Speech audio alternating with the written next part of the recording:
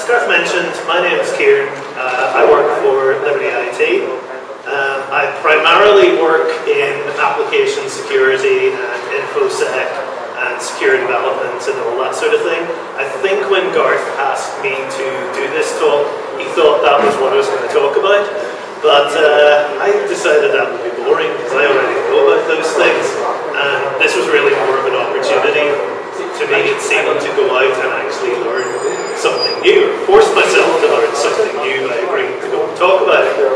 Which leads me into my big important disclaimer, which is that I am not a DevOps expert.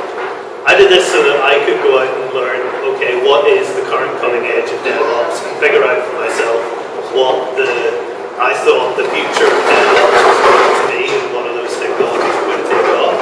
I'm not some big wise owl standing up here preaching to you all about the important things. There are things I'm going to have missed, which, there is time for questions at the end, and if people have really great technologies that are coming that I haven't included, then do feel free to call them out for people. I did do an awful lot of reading into what the future of DevOps was, though. What was interesting to me is that about 90% of the people writing articles about the future of DevOps, turns out the future is exactly the thing their company is selling, which is very lucky for them.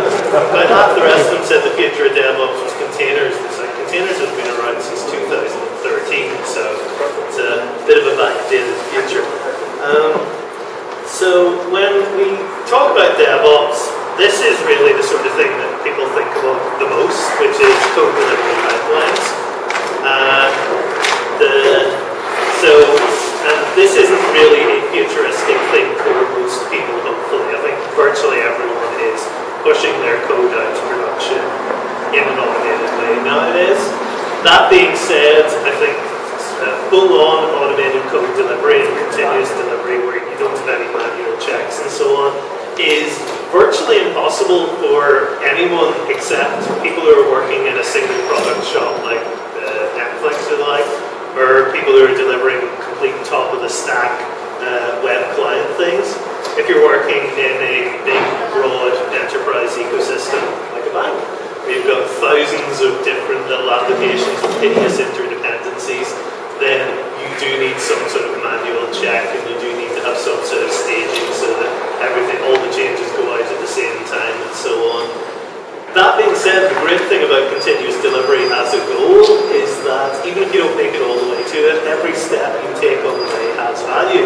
Like, you're adding more automation, you're adding more stability, you're taking more effort out of things for people, and so even if you only get part of the way to it, it's still worthwhile doing it. So there's an awful lot of innovation going on in code delivery pipelines, a lot of cool stuff with containers and so on. But that's not what I find the most interesting about where DevOps is going. I kind of find it more interesting where it's being applied outside of the standard code delivery pipeline. For example, pipelines that are make pipelines.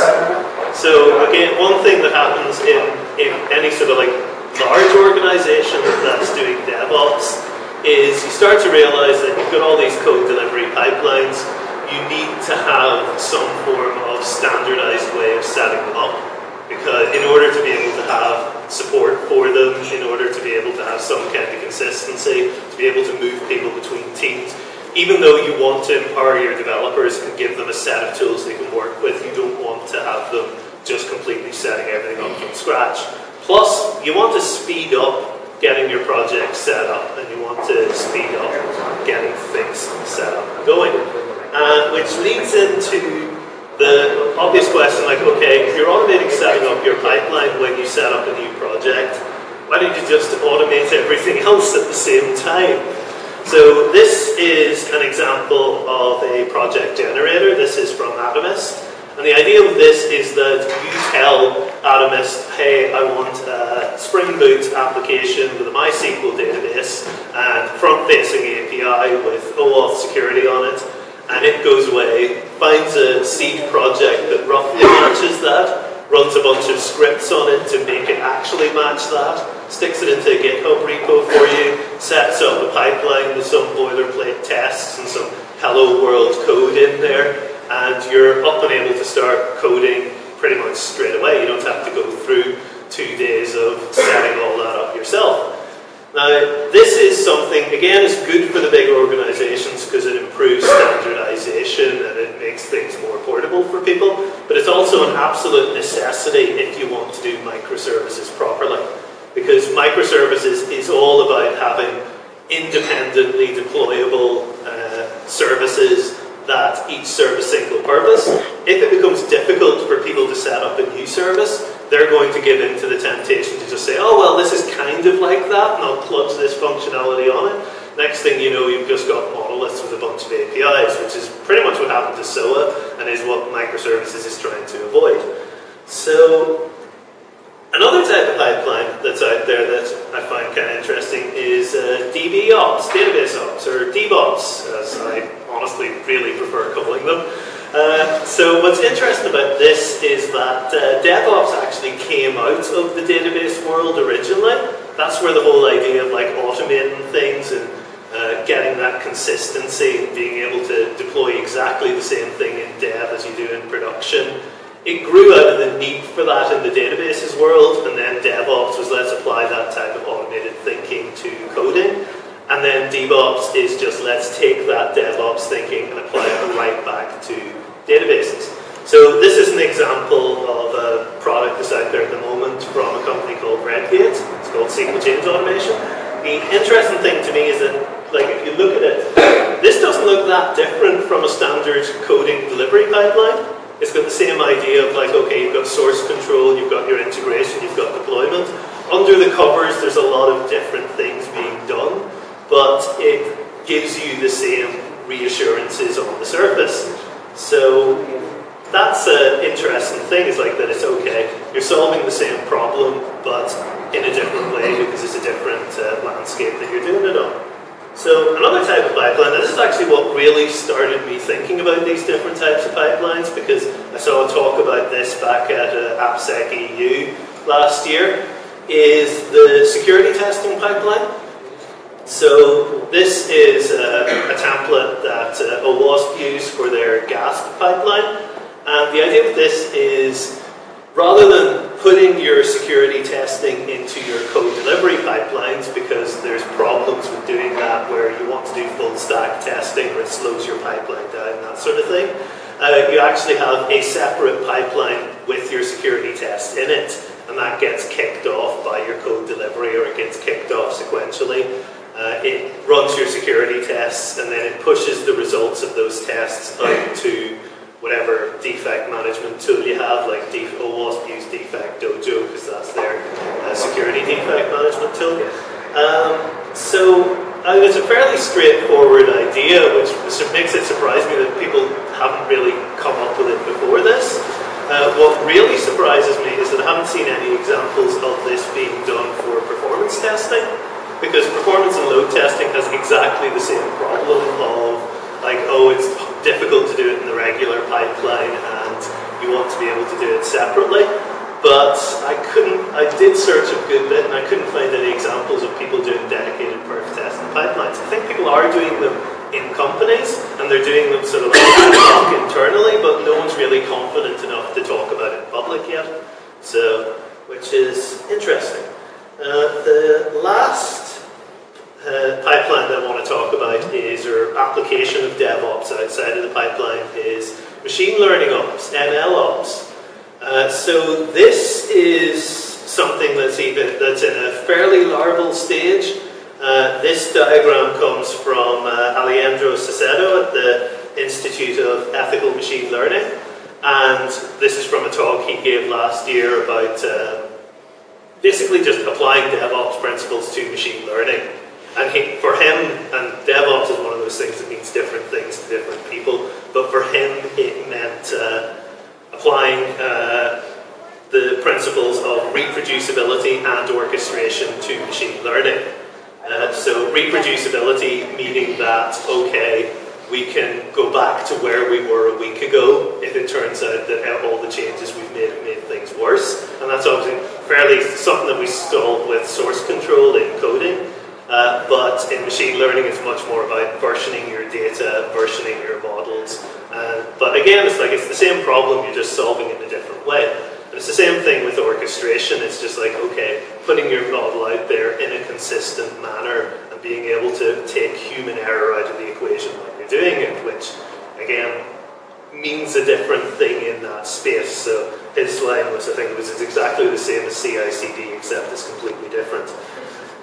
So that's a roundup of a bunch of those pipelines, but what can they tell us about the future? Like, where does that leave me thinking that DevOps is going to go from this? Well, some of it I've kind of laid out in there. I think there's a lot of stuff that people are doing internally that it's going to start becoming a commodity. So things like the performance testing pipelines, I think MLOps, you're going to start seeing more products offering that type of functionality and actual companies building that out. I think the DevOps is going to become the thing that just people are going to assume it's going to be as common as just automated code delivery in production. People are going to think there's something weird about your company if you're not using a pipeline for your databases. But really, for me, the main trend or the main important thing that I'm seeing in DevOps, and for me what DevOps is about, is information hiding and saving people from complexity.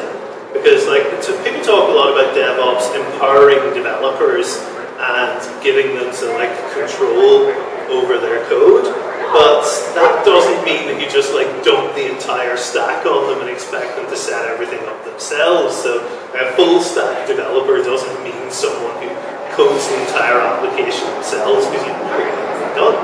Really what you want is to empower them by giving them the power to do things, but hiding away all those bits that they don't need to care about. And that's what DevOps is doing. That's what you're doing with things like having these code delivery pipelines, or project setup pipelines, so that your developers don't need to go through the effort of doing all those things every time. I'm being given 2 minutes, so I'll skip forward to the last bits. So the question then is, we've got all these different bits going on and all these different connections, but we want to make it as simple as possible. And how can we make a complicated problem simple? And, well, we're developers, we use code. So this is the job management system for Kubernetes. It's called Prow, and it's basically just it's got a lot of nautical metaphors in it, but what it's really about is just expressing those types of job interactions you want to go on behind the scenes that your developers don't have to worry about in code, and having them and being able to treat them as code. Because the real secret of pipelines and the real secret of DevOps is that they're just applications. They're just applications like anything else. So you can apply the same type of thinking to them that we're applying to applications, which is the last thing I want to talk about is Jenkins X. And this is a very new tech. This is something that was announced back in April, I think, and it came out in beta back in October. Beta meaning that it's available for a very thin range of tech stacks, but it is out there. And the idea with it is it's serverless Jenkins. It's applying that type of thinking of, and obviously like real serverless, there are real servers, but it's applying that type of thinking where you specify the type of server you want, it gets spun up when your pipeline runs, and then it gets wound down after. You're not left sitting waiting for the one build agent that can handle Ruby and Node at the same time. And yeah, so get the times up, but very quickly, just I would say go out and look at this project if you're at all interested in DevOps, not just for what they're doing, but for how they're doing it, because they're very much a believer in doing what they say that you should do.